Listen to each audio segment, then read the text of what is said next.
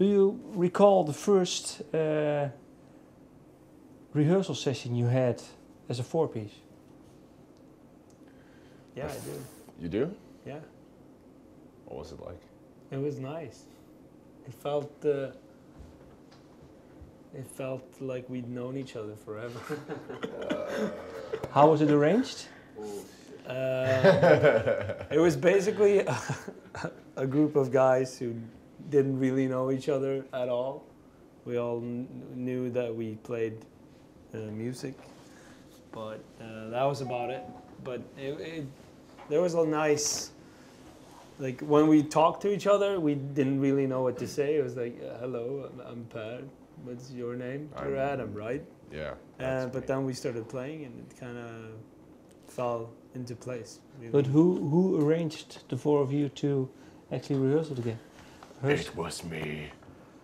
I was sitting around. I had a couple of songs that I'd written, and I just met up with a guy called Anders Hallbeck, who was there at the beginning, and we met up at his studio. You know, worked a bit more on the songs, recorded them, and when it came time to just grab people and try and put a band together, Hannes and Per were the first ones I asked, and we all just met up and played, and it was fun. But how did you get to ask them? Did you know them, or did you know? Well, we they all were studied like at the Academy of Music in Malmö. So we all knew, like I knew about Per and I knew about Hannes. I'd seen Hannes play, and just seemed like good people. And it all fell into place from there, kind of. Like Per said, we didn't really know each other at all. We just knew of each other, kind of. Yeah. We kind of didn't know each other until we started touring. It felt like we saw each other an hour here and there, Yeah. like then making the album. But then you really get to know each other when you're living like. So, but do you still like each other? No. Semi. No. I like some I like some parts of Jonas, and you know. The neck. I like Adam for 2 hours in the morning before he starts talking. Yeah. No, it's. I think we all, like Per said again. When you spend this much time together as we do, you really, you kind of learn where your boundaries are and where everyone else's like personal space ends and starts. And we're having a good time. It's like we don't really have a choice. It's like this is what we're doing all the time. Might as well make the best out of it. So. Yeah. What did you think of his songs? I thought they sounded a bit like Danko Jones. The first. I remember the President's Daughter was the first one I ever played or heard, and I thought it was a really cool song. But I mean, there had been song additions after. Maybe we had 4 songs or something in the beginning. Yeah, I think so. Before we came along, and I think about maybe 2, 3, 4 that we still play. Yeah. So how many did end up on the first album from the 4 that you? I think in total we wrote about what 20 like all together with the 15 that we ended up recording. Yeah. We had like a couple of more.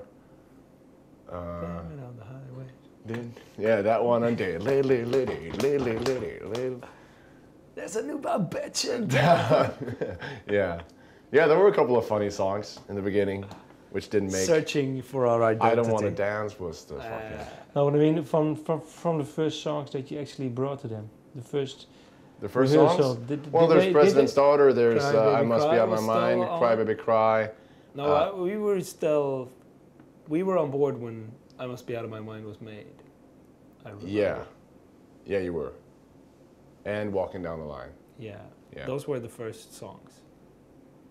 Mm-hmm. And it was President's Daughter and Cry Baby Cry. I know was like on the board before we came along. Maybe those are the only 2. Might be, yeah. How do you look back on your first album? I'd rather not. No. Keep looking forward. I'm really, actually, since we recorded the new album, Save the Nation, I went back and I'd listened to them back to back, you know. And all of a sudden it felt fresh again and cool when you have, you know, something to weigh it on. And I think We Are the Royal and Save the Nation are different, like in a good way in some places. Save the Nation is a bit more dynamic. It has a bit more levels than We Are the Royal did. But I'm really proud of the first album, and I'm proud of you know, what we did. But when we had done that, that was recorded, you know, the modern way of doing things. You put down the drum tracks, you wait for the perfect take, and you do the same with every instrument, and just like cut it together. And Save the Nation is live in the studio, more or less, and it's a bit more raw and garage, if you will.